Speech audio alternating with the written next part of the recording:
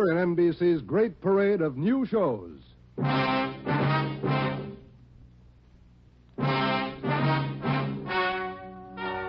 Ladies and gentlemen, the story you are about to hear is true.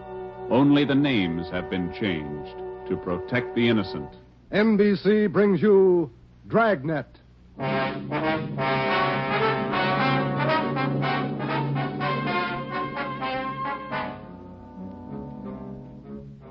You're a detective sergeant.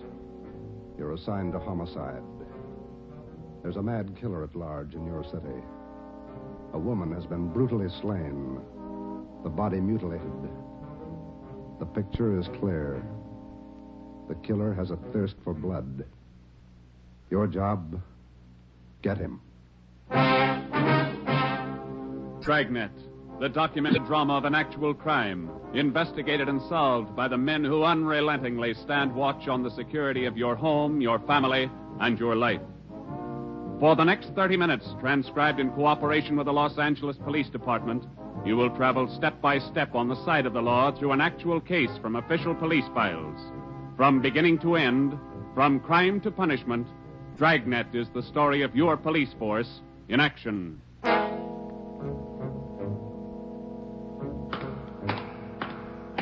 It was Wednesday, January 12th. It was raining in Los Angeles. We were working the night watch out of Homicide. My partner's Ben Romero. The boss is Ed Backstrand, chief of detectives. My name's Friday. I was on the way back from the morgue, and it was 11:23 p.m. when I got to room 42. Homicide. Hi, Joe. Chief wants to see you. He's in there with Romero. Thanks, Chandler. How's the wife? Fine. How about your mother? Better, thanks. Hi, Joe. Hi.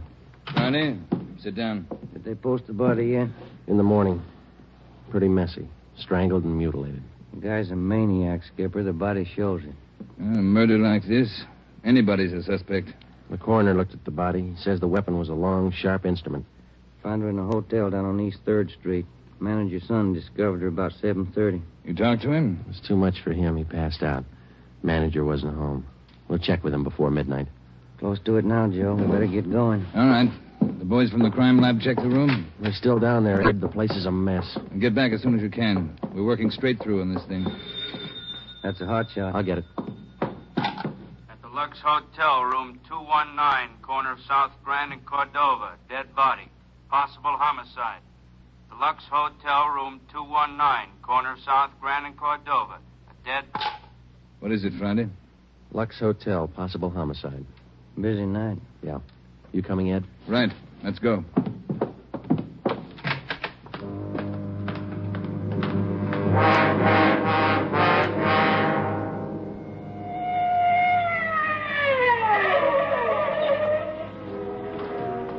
Six minutes later, Ed Backstrand, Ben, and I pulled up in front of the Lux Hotel. The manager met us at the door and led the way up a narrow stairway to the second floor. The room number was 219. We were prepared for the worst. We got it. You're right, Romero. The guy must be a maniac. 2 hotels, 2 murders. The same M.O. 3 of us made a brief inspection of the room at the Lux Hotel. We took a few notes on the appearance of the girl's body and a brief description. Apparently, she'd been strangled to death first, and then her body brutally mangled. Ben and I went back down to the lobby, and the manager, Mr. Ford, showed us the house book. The girl was registered together with a man, Mr. and Mrs. Philip Grant. We took the hotel register to have it checked for fingerprints and to photostat the handwriting. Ben notified the crime lab. Then we went back to the room and questioned the manager. Mr. and Mrs. Philip Grant, that's all I know. I never saw either one of them before tonight. When did they check in, Mr. Ford? About 3 hours ago. That's right, about 9. Maybe a little before. Did they register together? Yeah, a little before 9. They came in together. Did you let them in the room? Yes, sir, like I always do. It's a small place here, maybe not first class, but I treat people right. What did the man look like? Do you remember? I think so. Kind of tall. Young, maybe 30 or so. Husky fella. Had a mustache. How tall would you say, Mr. Ford? Oh, about your height, Wade. Must have been at least 180. Seemed like a nice fella. Would you know him if you saw him again? I think so. People sure don't act like they look. You think it was him? Can you think of anybody else? Well, no. I never saw them before tonight, either one of them. I don't know anything about it. Did you notice anything in particular about them when they came in? Well, he didn't show it, but it looked like she'd been drinking a little. Giggling, you know. And you didn't see this man Grant leave the hotel? No, I didn't. I must have been checking the account books back of the desk. Guess he got by me. Is there a back entrance to the hotel, Mr. Ford? No, he had to come out this way, all right. How about the fire escape? I never thought of that. Say, I bet you cops think I'm trying to hide something. How did you happen to find the body? I don't know anything about it, honest. I've been running the hotel for 10 years now. Everybody knows me around here. You can ask at the bank. All right, Mr. Ford. Now, would you mind telling us how you happened to find the body? I don't want a lot of lousy newspaper publicity. Give the place a bad name. Can you blame me? The newspapers won't get your name from us. All we want to know is how you happened to find the body. Well, I told you. It's a small place here, but I like to treat people right. A couple hours after they checked in, I remembered I forgot to fill the ice water pitcher in the room. So I got some and took it up. The door was opened a little ways. It's got a bad catch on it, and the lights were on. I peeked in, and there she was. She was... Well, the guy must have been crazy. Do you remember what time it was when you found her? Well, just before I called the cops, about 11:30, I guess. All right, Ford, that's all for now. When the other officers get here, show them up, will you? Yes, sir, I sure will. Romero, Yes, Skipper? get on the phone downstairs and call the Metropolitan Division. Have them send us every available man from the reserve unit. We're going to patrol the area for the rest of the night. Right, Chief. Least we can do is make it hard for him. 2 murders in 7 hours. Yeah, both of them in a 3-block radius. Same pattern. It's got to be the same guy. All right, we got a description. What do you think? Well, when the reserve unit shows up, have them cover this whole section of town. Pick up everybody who even comes close to that guy's description. All right, Ed. It's got to go fast. We can't lose a minute. 1 hour either way, it might mean another body. Like this one. 9 minutes later, at 4 minutes past midnight, the men from the crime lab showed up. It started to drizzle. They went over the room in detail. They dusted everything in the room for fingerprints, the walls, the doors, the fixtures in the bathroom, the lamps, chairs, everything. They took samples of the girl's blood and her lipstick. Small pieces of flesh and human hair were found under the girl's fingernails. The nails were scraped carefully and the contents put in an envelope, marked and sealed. Ed Backstrand ordered pictures taken of the room and the girl's body from different angles. Every object in the room that could have any possible tie-in with the murder was photographed. It was raining. The rear of the hotel where the fire escape was overlooked a vacant lot. Ben had a hunch. While the lab men were at work, we left the hotel and circled around into the lot for a look at the ground directly underneath the fire escape ladder. It was raining hard now. Must be an easier way to make a living. Mud's almost up to my knee. Mine, too. Watch your step. You see any prints? No. Wait till my wife sees these new shoes. Put it on your expense account. Oh, real funny. Ben, get that light over here. Look. Yeah. Good set of prints. Lucky that rain didn't start turning to wash them out by now. Yeah, hand me that cover from the trash can over there. I'll cover them. Wait a minute. What? Here, on the edge of the fire escape ladder. Small hunk of cloth. Man suit? Well, looks like it. Might have caught himself in that sharp corner. I got it. All right, come on, let's get back. Yeah, out of this mud bath. Joe, Huh? let me have a light. You catch anything? Hunk of wrapping paper in that trash can. Stains on it. Open it up. Look. Yeah, a butcher knife. We went back to the Lux Hotel, room 219. The lab men were tearing the room apart. It was 10 minutes to 1. We gave the blood-stained knife and the piece of cloth we found on the fire escape to Lieutenant Lee Jones, head of the crime lab. We told him about the footprints just below the fire escape ladder. The knife will help us, so will the cloth. I don't know about the footprints. You say you covered them? That's right, Lee. They still look in pretty good shape. Maybe we can do something if the rain hasn't broken them down too bad. Bracken, Yeah, Lieutenant? you and Sloan get downstairs and take a look at those prints. They're good enough. Get a torch, dry them out, and make a cast, right? Okay, Lieutenant. Come on, Sloan. That's about all I can do for you now, Ed. I think we got everything there is to get. All right, Jones. I'll follow you back to the lab in a couple of minutes. Okay, Ed. Good luck, fellas. Thanks, Lee. We're going to need it. All right, Friday. Romero, it's your baby for the rest of the night. Lee, get anything? Few prints, a woman's purse under the bed. Don't know if it's hers or not. No identification. You going to be at the crime lab, Ed? All night. As soon as we find anything, I'll let you know. Yeah? A gang of cops just came in the lobby. They asked for you. Must be the reserve men from Metropolitan. Tell them we'll be right down, Ford. Okay. You want us to handle it, Ed? That's right. Do just as I told you.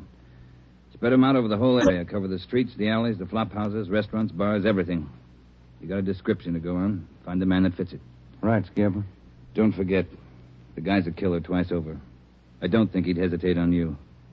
Be careful. We went down to the lobby, and Ed Backstrand gave the reserve men their orders. Then Backstrand left, and Ben and I took over. We picked up another half-dozen men in addition to the men in the reserve unit. They were deployed over an area of a dozen square blocks. It was one of the toughest sections of the city. With a general description of the suspect, some of them were to travel on foot, some in cruiser cars. A few minutes before 1 a.m., there was a steady downpour. Visibility was bad. At 3 minutes past 1, the manhunt was on. For the first 30 minutes, Ben and I cruised the general area between East 3rd and College Streets and Alameda and Figueroa. No sign. The rain kept on. We sat and listened to the calls come in. 12A, call your station. 12A, KMA 367. Attention, all units. Recovered license plates in the 6th column. 4 Young, 7690. 41R, 788 Standard Avenue at 373. 41R, KMA 367. Unit 71 at 2816 West La Cienega, a 507 party. What do you think, Joe? Any hunches? I think he's still around, somewhere inside these 12 blocks. I'd bet on it. 5? All right, you're on. Want to check out a couple of these bars along here? Getting on to closing time. It's a good idea. Pull over, huh? All right, let's check him for the next couple of blocks, huh? Right. For the next 6 blocks until closing time, Ben and I checked every bar and every informant we met along the way. The questions got to be automatic. Have you seen a man answering this description? Tall, dark, about 5 feet 11, 180 pounds, well-built, mustache, about 30 years old. The answer's got to be automatic, too. Sorry, officer, I haven't seen him. No, can't remember him. Try the place down the street. We kept on checking the bars until they closed for the night. Then we started on the all-night restaurants and coffee counters. We did plenty of legwork for the next hour. Not a trace. About 2:30, the rain let up a little, and then it started in heavy all over again. That finishes that block. Yeah, I better get the radio on. Yeah. Beautiful weather. Buy the bucketful. You want to smoke? Thank you. Control 4 to Unit 80K. Is Your that a match? location, please. Yeah. 80K, your location. KMA 367. That's us, Joe. You want to take it? Yeah, I got it. 80K to Control 4. 80K to Control 4.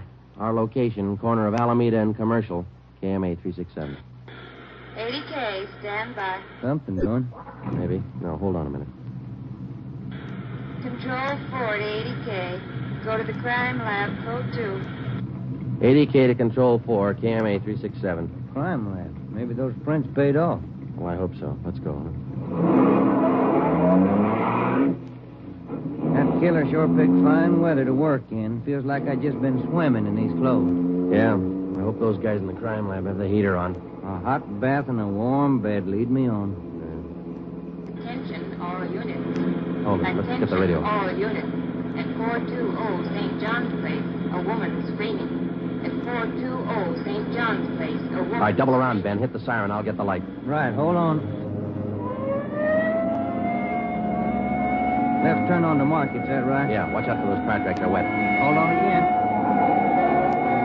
The alley up ahead to your right, huh? All right, pull up, Ben. Put the street light over there. There you are. All right, come on. Let's go. Officer, over here! All right, what happened? Let's have it. This girl, Rita, she was coming home up the street. A man, he tried to grab her. He slashed her coat. Look at her. I saw him as he ran under the streetlight. Where'd he go? Down that way, down the alley, over that fence there. A big man. Davis, you there? Yeah, Joe. All right, Ben, go with Davis. Circle behind the alley. See what you can find. I'll call in. All right, come on, Dave. Yeah. Officer, look at her face. What's wrong with her? Severe state of shock, it looks like. Get her in the house, huh? I'll call an ambulance. 80K to Control 4. 80K to Control 4. Control 4, go ahead. Direct all units in the vicinity to converge on area around St. John's Place from Jackson to Banning Street. A woman attacked by large man with knife. Suspect left seen on foot. Possibly still in area. Request ambulance. KMA 367. 80K, roger, stand by. Attention, all units. Attention, all units. Converge on area around St. John's Place, Jackson to Banning Street.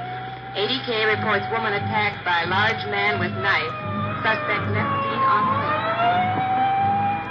foot. In 3 minutes, the area around St. John's Place was surrounded. For the next hour, the men combed the neighborhood back and forth. Every building, every storehouse in the 2 square blocks was searched from basement to attic. No trace. The girl, Rita, was hysterical. She could give us only a bare description of her attacker. At 3:45 a.m., a detail was assigned to patrol the area and the rest of the cars, and men were deployed again in the general area from Figueroa to Alameda Street and East 3rd to College Street. The manhunt went on. So did the rain.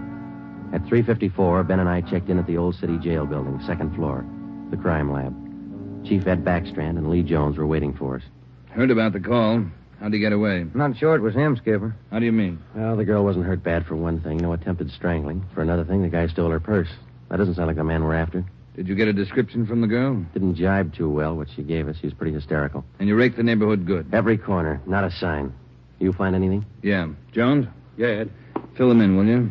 Not one print on that knife you found, boys. Blood, but not a print. Your killer's crazy like a fox. And how about the scrapings from the girl's fingernails, Lee? Didn't help too much. Rarely do. Not enough to go on. Gotta have a fair-sized bit of flesh to run it for papal ridges. All we found under the girl's fingernails were small bits of skin. Yeah? She probably scratched the guy up some. Might have drawn blood. We had more luck with the footprints. You get an impression? Dried out the ground with torches and cast them. About size 10B. That's fine, Lee. But how about the prints? Only good one was a thumb. Real good. Got it off the wall near the light switch in the bathroom. Did you classify it yet? Yep. Found it in our single fingerprint file. The print belongs to a man by the name of Long. Robert Long. You got a record, Ed? Yeah. Misdemeanor. 2 arrests for drunkenness last October. Petty theft in December. The mama sheet shows a dishonorable discharge from the United States Coast Guard in 1946. Age 29, 192 pounds, 5 feet 10 inches, dark hair, dark eyes. That's close enough. We got even closer, Joe. Long works as a counterman at the Cottage Cafe down on South Flower. Started there last week on the early morning shift, but he didn't show up for work last night. Good. Where'd you get the tip? The knife you boys found. It didn't have any prints, but it had a brand on it.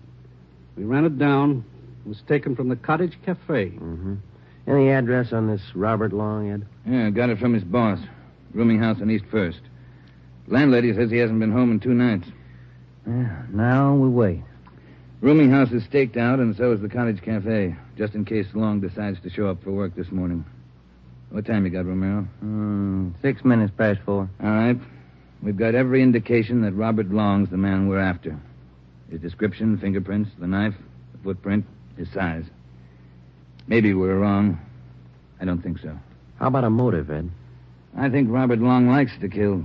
He's thirsty for it. None of the victims were criminally attacked. They were strangled. Bodies mutilated. How about robbery? No. 2 of the women he killed had money in their purses. He didn't touch it. Well, what's next, Skipper? Back on the street? Figueroa to Alameda. East 3rd to College Street. Keep a net around that area and work it back and forth until we're positive he's not inside. I think he is.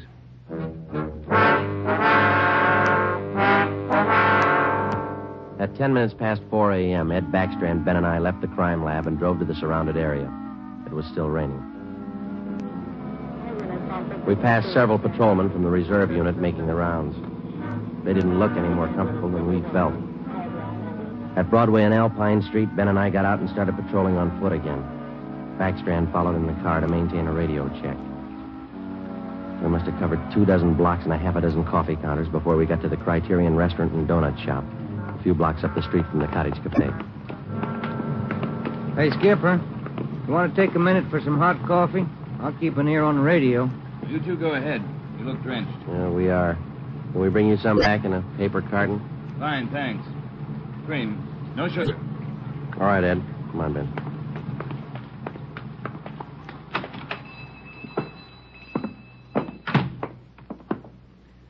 Place is empty. Yeah. Yes, sir, gentlemen. What'll it be? Hot coffee? Yeah, there's two of us here. Can you fix up one to go? Sure thing.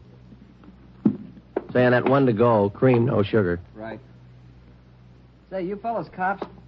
Yeah, why? No offense, just wondering. Here you are. Thank you.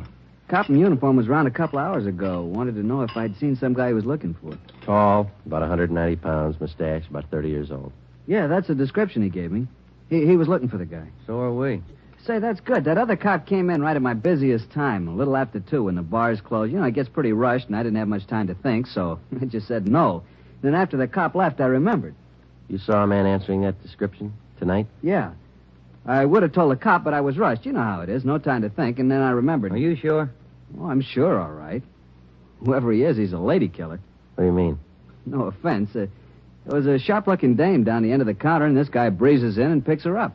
Talks to her about 20 minutes, buys her a cup of coffee, and they walk out together. Do you remember what she looked like? Oh, nice-looking dame. Not beautiful, you know, more on the cute side. Ben, you got that morgue shot? Oh, yeah. Here it is. Thanks. Here's a picture. This the girl? Let's see.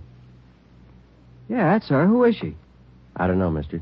Down at the morgue, they call her Jane Doe, number 7.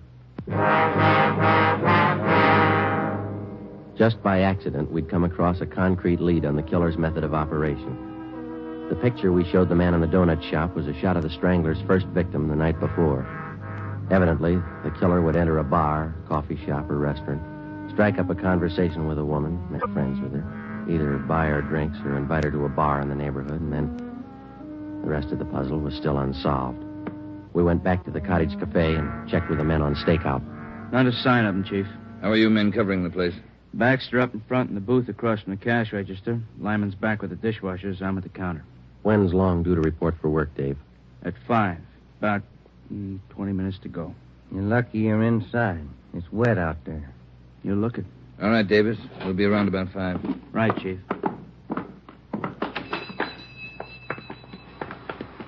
Let's get back in the car.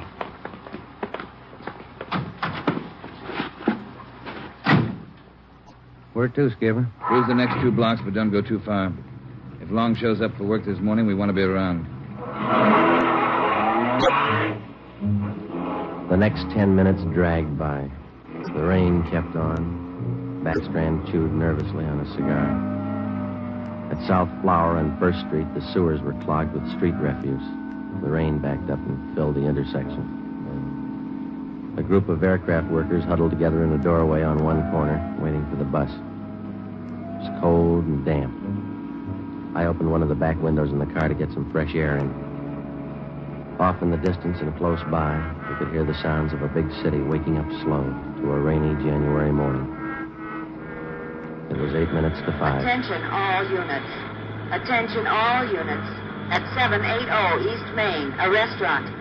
Man answering description of murder suspect. All right, Romero, step on it. Right, Skipper. About 10 blocks away, Ed. Who's going to cover the men at the Cottage Cafe? If this is a blind lead, it won't take us long to find out. They can handle it alone if they have to. Well, hang on. Look out. We're skidding. That was a close one, Ben. Yeah. If this is the guy, I owe you $5, right? Yeah. Attention all units. Additional information on your call to 780 East Main. Officers in pursuit of suspect. Suspect is on foot. Step on it, Romero. Attention all 2 more blocks, Skipper. Watch it, Ben. Next one to the left. Got it. That's the joint up ahead there. All right, watch your step and don't take chances. Don't play with it. Right. Here we go.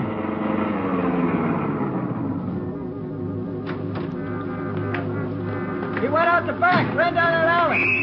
Come on, Ben. Behind you. You men, hustle it. Circle around the block and choke off the alley. There. Emerson, Holmes, go in the right. All right, over the fence, Ben. Ben, look out, look out. You all right? It's not that good. Come on, Joe. All right. There he goes. Between the buildings. Stop or I'll shoot. The next house. He ducked into the basement. All right, cover me. Right. Come on, he broke through the garage doors. There's Davis. Dave, he slipped through. Get down to the next corner and ring the block. Yeah. Ben, did you follow him? Yeah, right on his tail. That warehouse, a couple of lots over. He went through the back. There it is, Joe. All right, don't go in blind. Watch out. All right, you haven't got a chance. Come out with your hands up. He's not stopping, Joe. All right, let's fan out. All right, Ben, cover me. I'm going for the door. All right, Ben, come on. You're clear. You spot him? There he is. Let's get him. Close. He's in a good spot. Let's move. He's up in the loft. Come on, let's head for the stairs. Will you? Easy. You spot him, Ben? No. Not a sign. Ben, look out. That packing tail.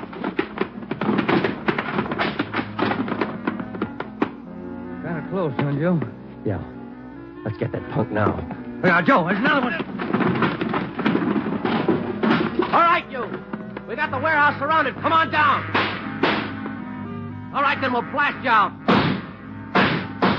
Joe, he's dropping down the ladder. He's going for the front door. They're waiting for you with Tommy guns out there. They'll cut you down. Stop. Joe, he's got the door open. He's making a break for it. He's crazy. He's trying to shoot his way out.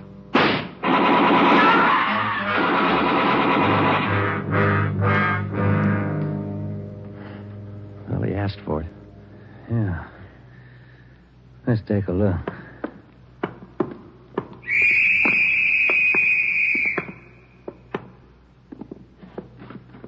Messed up. Well, like his girlfriends. Well, maybe he just didn't like women. Maybe. Hi, Ed. You all right? Tired. This is him, huh? Even the scratches that girl made on his face. Description match? 5'10", 192 pounds, dark hair, dark eyes, age 29. Robert Long, killer.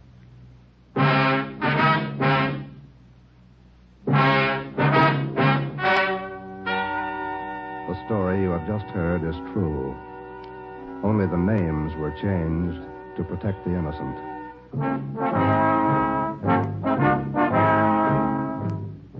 You have just heard the 10th in a new series of authentic cases transcribed from official files. Technical advice for Dragnet is furnished by the Los Angeles Police Department. Tonight's program is dedicated to Detective Louis A. Abbott of the Chicago Police Department, who on the afternoon of March 3rd, 1947, gave his life so that yours might be more secure.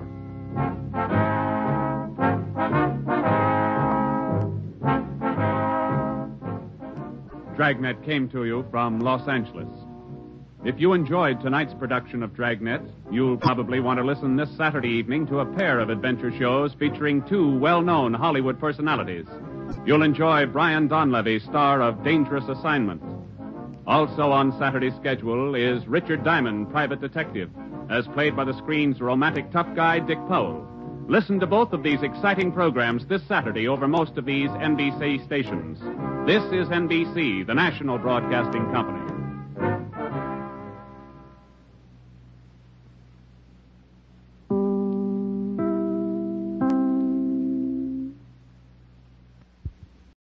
Mutilated.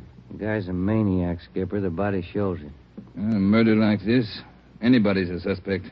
The coroner looked at the body. He says the weapon was a long, sharp instrument. Found her in a hotel down on East 3rd Street.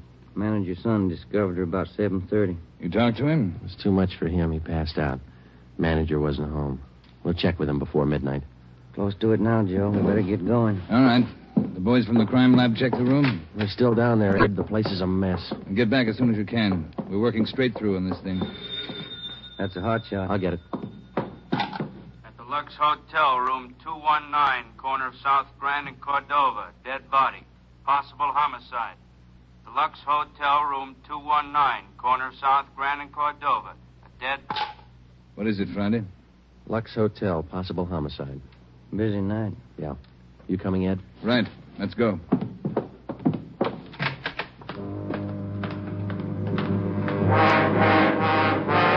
Handwriting. Ben notified the crime lab. Then we went back to the room and questioned the manager.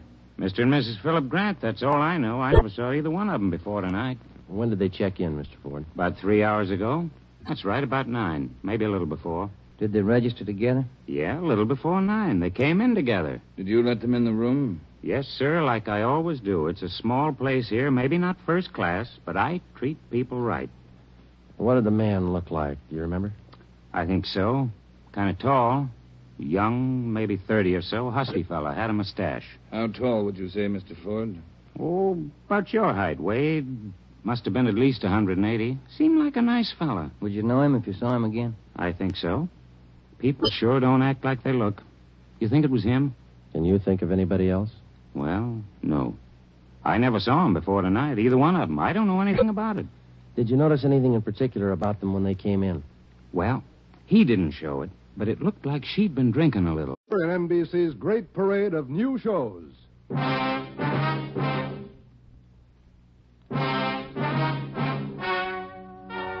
Ladies and gentlemen, the story you are about to hear is true.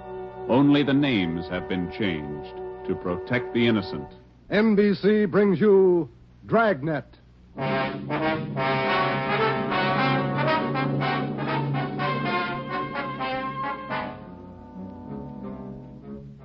You're a detective sergeant. You're assigned to homicide. There's a mad killer at large in your city. A woman has been brutally slain, the body mutilated. The picture is clear. The killer has a thirst for blood. Your job, get him. Dragnet, the documented drama of an actual crime, investigated and solved by the men who unrelentingly stand watch on the security of your home, your family, and your life. For the next 30 minutes, transcribed in cooperation with the Los Angeles Police Department, you will travel step by step on the side of the law through an actual case from official police files. From beginning to end, from crime to punishment, Dragnet is the story of your police force in action.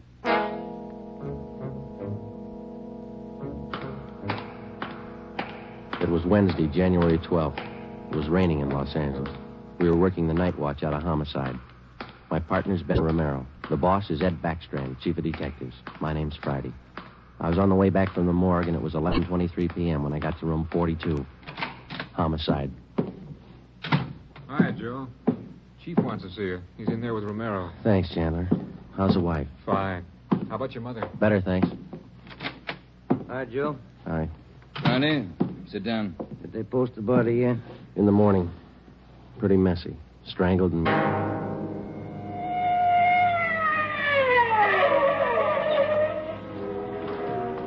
6 minutes later, Ed Backstrand, Ben, and I pulled up in front of the Lux Hotel. The manager met us at the door and led the way up a narrow stairway to the second floor. The room number was 219. We were prepared for the worst. We got it. You're right, Romero. The guy must be a maniac.